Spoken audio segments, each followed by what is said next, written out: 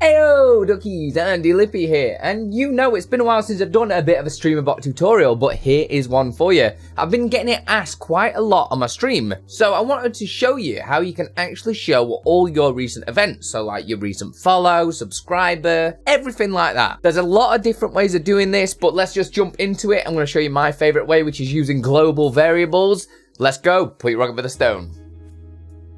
This portion of the video is sponsored by Own.tv. Own.tv are literally your one-stop shop for all things streaming. They've got tons and tons of overlays and alert packages. You can get all your different sub emotes and also badges. Anything that you need for your stream is available on Own.tv. And what's even better is that you can save yourself a cheeky 50% off anything using offer code Andy50. I'll leave all the links in the description. Thank you Own.tv for sponsoring this portion of the video. So there are a few ways of doing this one, but I think I've found the easiest way for people to understand. It does require making quite a few different actions, but to be honest, you want it to be nice and easy. So we're going to set up OBS first. We're going to jump into OBS and we're going to create a new source. I'm going to use a text source for this. So I'm going to right click, we're going to press add, and we're going to add in a text GDI source.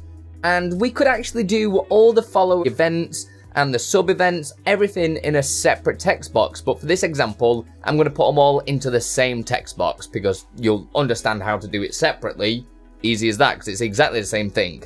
So I'm going to call this recent events and press OK. And then now I've got my text box. I'm going to turn the font down just a little bit just because it is so big. So if I start typing in there, you'll see it was massive. So I'm going to press OK there.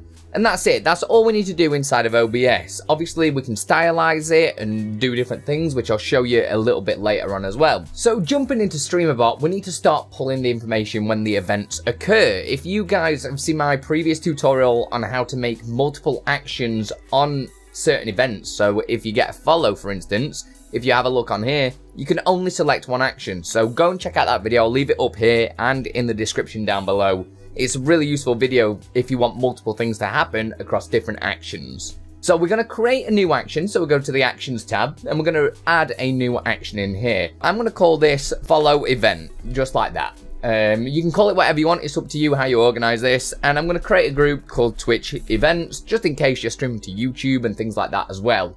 Press OK. So now we've got follow event. I'm going to add a sub action in here. So basically anytime this is triggered, which is going to be when we have a follow, we need to actually save the variable information. So one way of checking what variables you can use, if I go up to platforms and then because it's going to be a follow, I can select no action there and go to follow event and select that. When I press test, it's going to look like nothing's happened, but that should send a follow test through. So if now we go to action queues, press action history, we can actually right click and inspect the variables that there is. So you can see user, username, so we can decide what variables we want to use. All the variable information is on the StreamerBot wiki, so I will leave a link to that in the description as well. It's super useful. If you're not seeing this, make sure you are updated to 0.1.9 because it's insane, this update. So the argument we're going to be using is user. So I'm going to close that down and go to my actions tab and select the follow event. I'm going to right click, press add sub action, go down to logic and go down to global set because we're going to set this as a global variable. So I'm going to call this recent follower like so, and the argument we're going to use was user because it's the username, isn't it? So if I press OK there, that is going to set a global variable that is the recent follower, so it's the most recent follow that you've had to that person's name. So now what we're going to do is create like the event loader, so the recent event loader, by creating another action. This will just save your StreamerBot from having a ton of different sub actions when they can all feed into the same one. So I'm going to right click and add a new action, and this one I'm going to call recent events loader. I'm going to give this a group in the Twitch events and it's there. So what I want to happen on recent events loader is I want it to get the argument. So we're going to go to logic again, and we're going to press global get. The variable name is the variable that we want to pull. And if you remember, we called it recent follower. And then the destination variable, I normally just call it the same thing, but add load at the end or something like that. So recent follower loaded.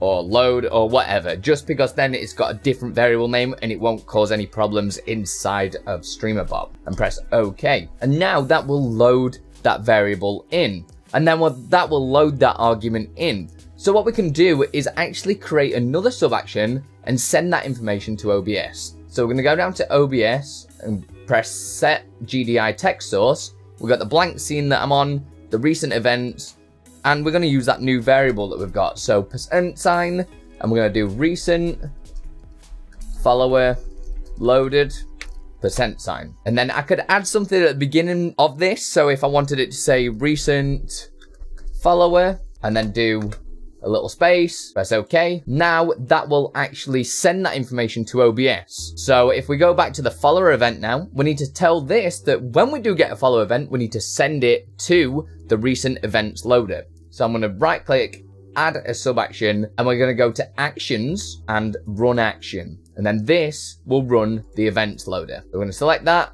and I untick run action immediately for this, press OK.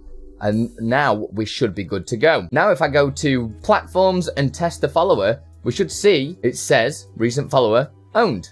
That's fitting. So we've actually sent that information directly into there. Is this content helping you out? If yes, please consider joining the channel memberships today or Patreon to help me keep making this content for you full time. You can join from £1 a month and it goes a huge way to supporting me. I will be making some perks as well very soon. You can also support at no extra cost. Just tippity tap that little subscribe button and also that notification bell so you don't miss any videos out. Thanks a lot, guys. So now you're probably asking, what if I want to add in other events? So the best way that I do this is, rather than having to set up everything again from scratch, go to the follower event that we made and just duplicate it, double click on it, and we can change this to say sub event.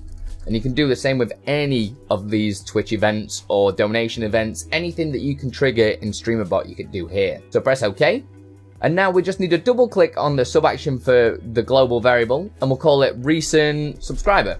Recent subscriber, and that'll be the username. Again, we can test which variables we can use. If we press OK, go up to platforms, go to the sub section, and say we want to do the generic one there, get it to trigger the sub event, and select. You can do the same with resub as well. So if I do that and select that. Now if I press test, we'll say 2 months, press test there. You're not going to see any change here, but if we go to the action queue, we can see the sub events here. We're going to right click and we can check the variables on what we can use. So we've got the tier that they've got there. We've also got the username. We've got all the information that we probably need for anything. And again, check this out on the StreamerBot wiki. Going back to the actions page, you probably know we might want to add in some more information from the subscriber, like how many months they've resubscribed for. So I can actually right click on this set global and duplicate it, drag it up, because make sure you do the action recent events loader after it's got all the variable information. Open this up, and this time we'll do recent subscriber months. So now we can use the argument cumulative,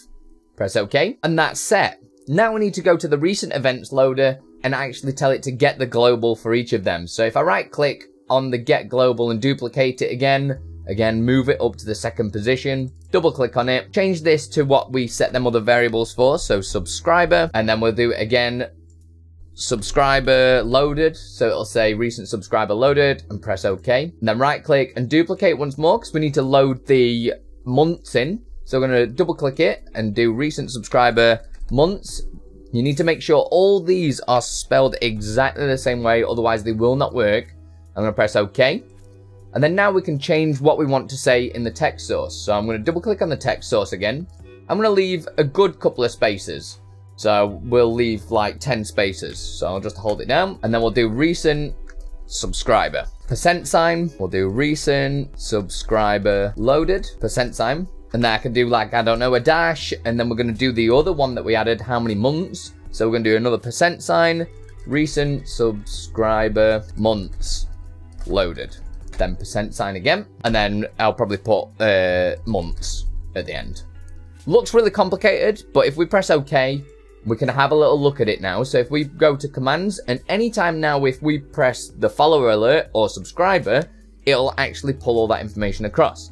So if I go over to platforms, go to resub, and we'll press test. You'll see we've now got recent, and then we've got recent subscriber, and how many months, which is pretty cool. So obviously the more different kind of events you add, the more text that will be there. So then you could think of some really cool ways of doing it. So if I right click, for instance, and go to filters, and we're going to add a filter, we can add a scroll filter. So if you want this to just be on constantly, add the scroll filter, put the horizontal speed up, as if by magic, you have now got a little ticker bar saying all the recent events that have happened. You probably see that they're really close together, where it comes up after 2 months and recent. So we can go into StreamerBot and edit that if we want to. Go back to your actions, the recent events loader, and we're going to go to recent events, and we can just add in a few spaces manually like that.